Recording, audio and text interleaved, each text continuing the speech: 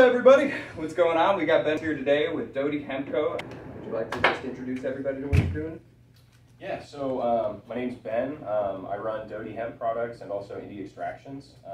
We've been at this for about a little over 2 years in the CBD space, and we kind of, you know, as everyone did, transitioned over into the Delta-8 space, other cannabinoid space. And we've been doing that for, well, about 1.5 years, 2 years now. I like to say that we were one of the first doing conversions, but we didn't necessarily launch products, you know, to end customers. Sure. You know, we were really big on making sure that we were following guidelines and not, you know, taking loopholes that would get us into trouble later. Absolutely. So, you know, we weren't one of the first to get a product out there, but as far as like what was going on in the lab, we were dabbling a long time ago. Sure. And you guys, you said that you were also doing CBD processing at the start of everything, right? Sure. Were you doing like ethanol extraction, propane extraction, or anything of that nature? So we were not doing any sort of hydrocarbon extraction. Okay. We stuck with ethanol, and you know, we had a 30-gallon machine that could wash, you know, 30 pounds every 15 minutes. Wow. You know, but what that turns into is it seems like you can just turn and burn it really fast, but you know, as we learned here, it took a lot of manpower. It took a lot of square footage. Yeah. It took a lot of like waste management and you know, adhering to a fire code that exactly they're not talking to us about yet, so we're kind of looking into other states, or I guess we were looking to other states for guidelines on how much to use at one time, and you know, all of our control areas and things like that.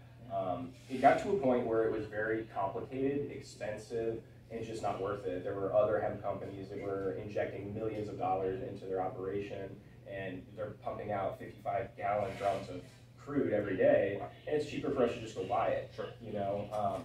So that's kind of what we do now. Yeah. We still own that machine. We're saving it for a rainy day, if you will. Mm-hmm. But now we buy 55-gallon drums of crude. Sure. And so we focus on finding a good source and being able to do what we want to do with that. Understood. That subject, you were talking about as far as the tolling and it not necessarily being economically viable for a lot of the players out there.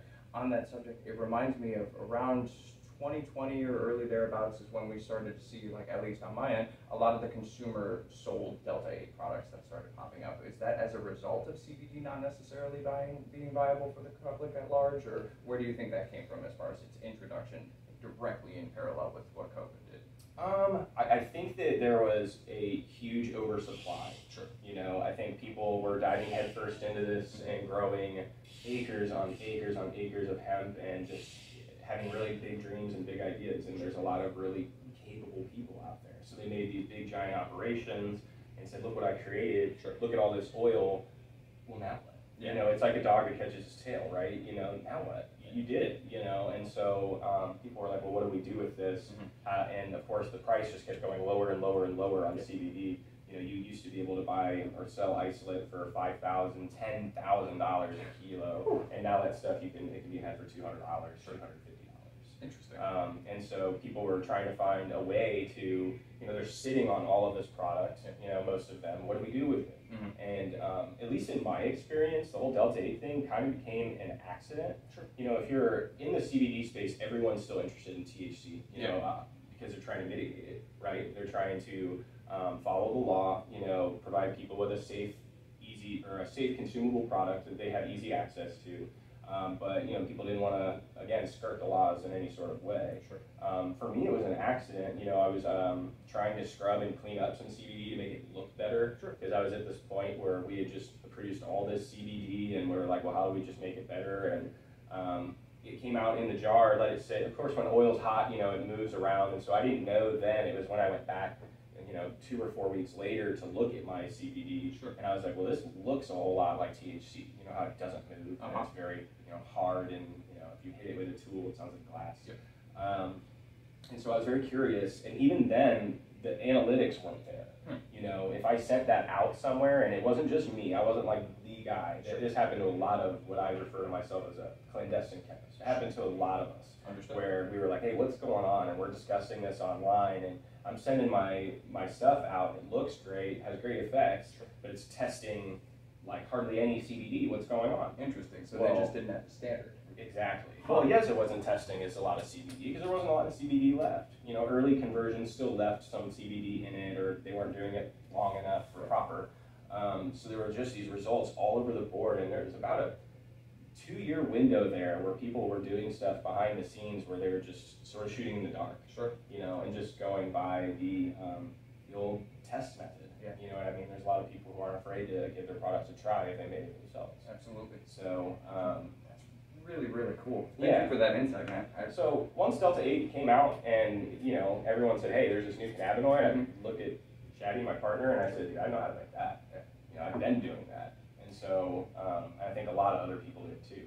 And then the information became easy to access, or people were selling it, and, you know, everyone's doing Delta 8 now. Yep. For our viewers, how would you prefer to consume Delta 8 personally? Are you a dabber, a vaporized guy, edibles? Let's start off, maybe I'll rephrase that question. Delta 8 is a distillate, correct? Yes. Would you explain to everybody how a distillate differs from an extract? Oh, okay, so a distillate is actually, most easily said, it's a more refined extract. Sure. So an extract is something that comes raw, at least in my mind and how I communicate with other people. An extract is something that comes raw off the plant. Sure. You know, so if you were to take ethanol or a hydrocarbon and make some sort of crude oil, you know, is what I would refer to as an extract. Sure. It's going to maintain all of your terpenes and flavonoids and even your impurities that come along with that extraction process. Understood. Distilling it isolates, you know, down to your cannabinoids, and, you know, takes out all the gross stuff that's, you know, too heavy and too light, Sure. and gives it, you know, generally, if it's a good, you know, distillation, flavorless, odorless. Gotcha. You know, actually, I'm going to emphasize that. Understood. Good distillate is flavorless and odorless. So no rubbery smell, No or rubbery smell, no burnt smell. You know, even some of the distillate that comes through our lab still has a little bit at the very end, and you just have to know where it came from and where its further application is going to be. Sure. You know, we can strip it out if we run it one more time, but it depends, you know, what are we going to use that for? Absolutely. If we're going to turn it into something else later and it's going to end up getting redistilled at some point, it'll clean up that smell eventually. You know? Yeah. That leads into the follow-up then. How do you prefer to consume your distillates, regardless of which isomer or cannabinoid? I like to eat it. Understood. You know, I've been a really seasoned smoker for years, all of the cannabinoids, and Delta 8 for me and all of the other cannabinoids that we make here is definitely huge on the convenience factor. So, you know, I do vape it, you know, I keep one with me for, you know, when I can't, you know, smoke other ways, you know, where I want to be more discreet, things like that. Always works, especially the new THCP stuff. It's like, you know, just as good. Which, on that note, that brings us into something I wanted to talk about. We've seen both consumers, producers, retailers, whatever you want to say, numerous hemp cannabinoids, research chemicals, whatever you want to refer to them as, pop up even over the last year. You can count on your hand, or both hands to this point, what novel compounds are out there. As far as your personal discretion, what do you consider to be a safe product, and why? I guess it would probably be easier to point out the ones that aren't safe than it would be, because, heck, I don't know. I'll investigate both sides of the fence, but I'm not a real big fan of THCO. Okay. I've used it, and when it's pure and when it's fresh, it's great. Yeah. You know, but I think that a common misconception in the beginning was that it was going to be some sort of super THC. Sure. And it's actually like, if you're going to refer to Delta 8 as a light or a diet THC, then THCO is the diet. It really does not affect you very heavily. Sure. I don't see a lot of really recognizable benefits yet, you know, although I'm not a clinical trial person. Sure. Yeah. My biggest thing that I don't like about it is it's not shelf stable. Interesting. So in a laboratory setting, we could store that stuff forever. Sure. You know, we could continue to remove oxygen, backflow with nitrogen, do whatever we needed to do to preserve it. Yeah. But most people in the, you know, product manufacturing space, or, you know, manufacturing edibles, if they're going to buy those cannabinoids, it's going to go bad on them. Yeah. And a lot of people are making vapes with THCO, and, you know, those are exposed to very minimal amounts of oxygen over time, and you'll see THCO products, you know, definitely get a little layer over time. Sure. But it's an acetate, so like it basically, in layman's terms, it makes vinegar. Yep. Over time. You know, if I just want to skip to the end, you know, it basically breaks down, and it's going to smell like vinegar, it's going to taste like vinegar, and that's because it is vinegar, which isn't necessarily toxic to consume or to vape, but it's also just not pleasant. Yeah, well said. So I was actually going to bring that up. You mentioned the little separation layer, and not only can oxygen do that, but water can also kickstart that process, Oh, right? 100%. And very interesting. So both, even if you have a little cartridge sitting in the counter, like ambient humidity and just that small amount of oxygen will ultimately separate it. That's Yes. fascinating, man. And so, in addition to THCO, I'm not a big fan of, well, at least I'm a fan of it, but I don't see it lasting, Sure. is Delta 10. Okay. So we actually have Delta 10 products, and they sell, they do well, and the early misconception, which has proven to be true, is that it gives you a really intense feeling really fast, and it goes away quickly. Okay. And so what I've gathered over time is that if you continue to use it, it gives you a headache. Sure. You know, because you just are hitting that thing all the time, and you know it's not necessarily good for you. Yeah. The other side of it is knowing how all of these different cannabinoids are made, and knowing necessarily how everyone else is making them. Sure. The catalyst that's used in making Delta 10, or at least a widely known one, is really not safe. Sure. Like I was saying about THCO, like hey, if you happen to get it or smell it, shouldn't be too concerned. But Delta 10 stuff is like, hey, if you're not getting it from a good source, sure. you should be concerned. So that's another reason why I don't like that one. Gotcha. THCP, I love it. Yeah. The reason I do like it is because it requires like pharmaceutical level skills to create. Sure. So you're not getting that from someone's garage. Yeah. You know, you're not getting that from any sort of amateur setup. No way. And you know, so that's a reason why I generally trust it. It's very, very expensive. Understood. I mean, we're talking, $100,000 for a kilo, as opposed to T8, which is $400 or $500. Yeah. And that said, I was actually going to bring that up. We do a lot of secondary testing for the products that we bring into shop, and we've seen a lot of the companies out there advertising THCP, but also having that in, like you said, because of the cost, 1 to 2% maximum as far as the concentration, and it still leaves a very distinguishable effect. Yeah, it's a fantastic product. I wanted to ask you though, as far as the THCP, you said it requires pharmaceutical lab grade setup in order to either convert. I don't want to go into verbiage on that one quite yet, but more so, would you say it's closer to a cannabinoid or a terpene in terms of its structural molecule? Oh, it's definitely a cannabinoid. Interesting. Yeah. So, as far as the suffix P goes, do you know what that stands for? I don't. I don't either. That's why I was asking. No. Always learning. Worth mentioning in this interview, my background is not chemical; it's mechanical engineering. Absolutely. I do have a degree from Purdue University, and I studied some chemistry in school, and I was good at it. So everything that I've learned here has been, self-taught to an extent. And so when we start getting really deep into organic chemistry, I love that stuff. It really resonates with me. I understand a lot of it, but I'm not going to have the same sort of level of insight as PhD in chemistry, and things like that. And so I do have a lot of friends and people I've met in the industry that I reach out to sort of have these discussions. You ran a successful extraction cannabis industry for years, however. So it's not like you just jumped into the industry and you really knew what you were doing. You said you were out in California a while back, right? And then Kentucky. Yes. So I was in California for a little over 5 years, and I went there in 2013. I graduated from Purdue, and I was on the road within a week or two with my best friend, and just sort of this whole idea that hey, cannabis industry is going to need real engineers, and so I'm just going to go out there and dive in head first. Yeah. So 5 years later, fast forward, I had developed a small, extraction brand. I was on the shelves of roughly 16 different dispensaries in the Sacramento area. That's an accomplishment. Yeah, it certainly paid the bills too. Had a lot of overhead, taught me a lot about being a business owner, managing people, all of those things. It was relatively small though, in comparison to some of the other players out there.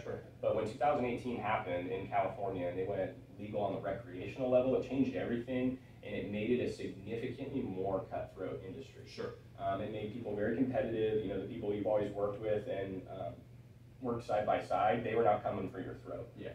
And they didn't necessarily want to share anything. I had a lot of partnerships go bad and things go bad. People develop multi-million-dollar companies, and I'm sure other people have heard of, and just completely leave me out. And that's fine. It's a free country. You can cry about it or you can move on. But here you are. Right. And I get to be closer to home now too. So everything happens for a reason. Thanks for coming back home to us, man.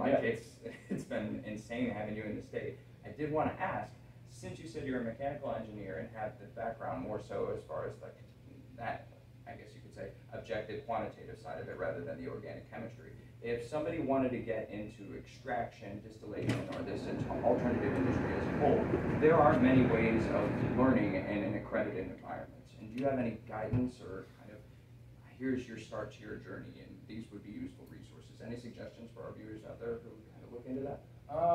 I get asked that a lot, Sure. you know, and especially over the years, people who've watched what I've been doing on social media and whatnot, they always ask, you know, how do I get involved? And it's a similar answer to say for someone who wanted to get into cooking, you know, go work at a restaurant, you know what I mean?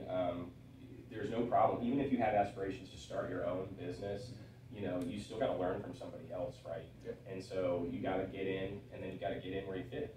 And so it's hard to find places like in Indiana that are, you know, especially in research level states and, you know, hemp industry states, a lot of it is not a very professional setting, and a lot of people strive for that. You know, they want something professional and routine.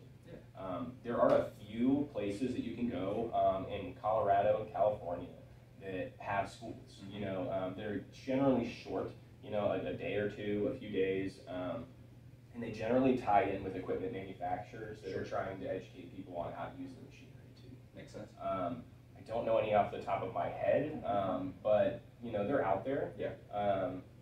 You know, the cannabis community is relatively small once you start interjecting yourself.